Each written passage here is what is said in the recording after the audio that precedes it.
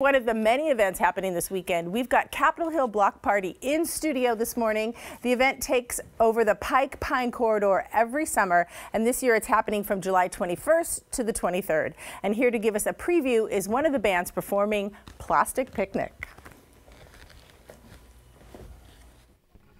Oh, I can't wait as long as you need.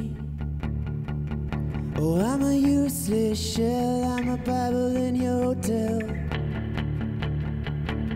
No pages turn, and the drawer stays closed, unless you're ripping it out to roll something up. But you just sit there on the bed, waiting for a change. You staring straight through walls again, it's always the same. You'll never miss it till the summer, and suddenly come unglued. I never wanted that for you. Oh, here I am, here I am. It came like New York City rain, it's quick and unclear again, but soaking wet, indulgent pain. Oh, I can't wait as long as you need. I picture backyards late at night when we were 19. But you just sit there on the bed, waiting for a change. You're staring straight through walls again, it's always the same. It's always the same. You'll never miss it till the summer, suddenly come unglued. I never wanted that for you. Oh, but now you're falling in December. So here I am, here I am, here I am.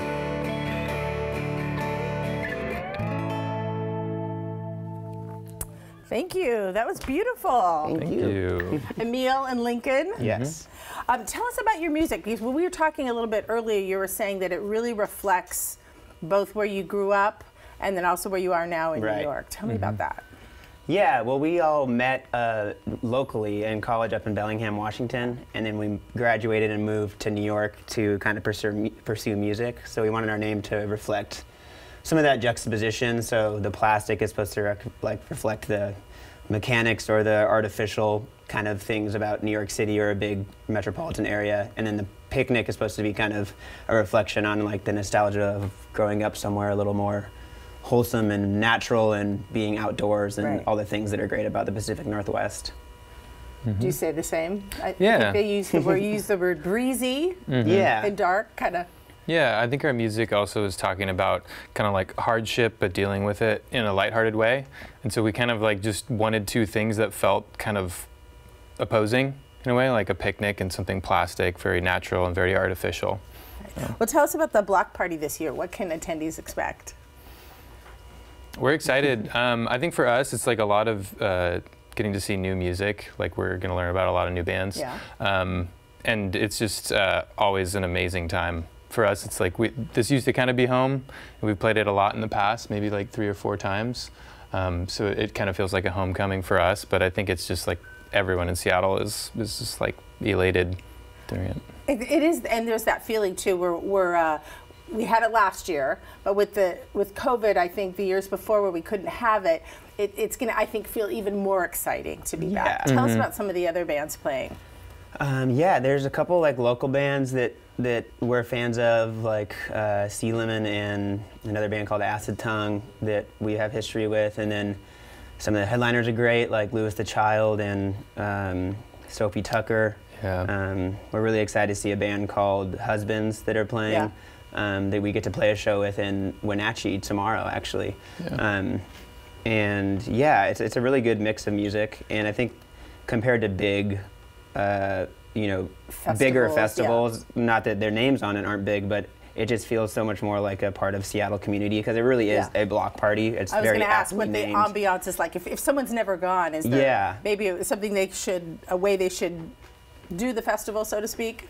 Drink a lot of water and and see and visit the other stages. I mean, it's compared to I think how condensed it is really benefits the festival because you can walk 15 feet and be in another room and see another band. So yeah, don't stay at the main stage all day. Definitely check in some of the smaller stages. The opportunity to discover new music and drink lots of water. Yes, Thank you stay hydrated. So much. And just a reminder, Capitol Hill Block Party is happening this coming weekend from July 21st to the 23rd. Head to their website for ticket info.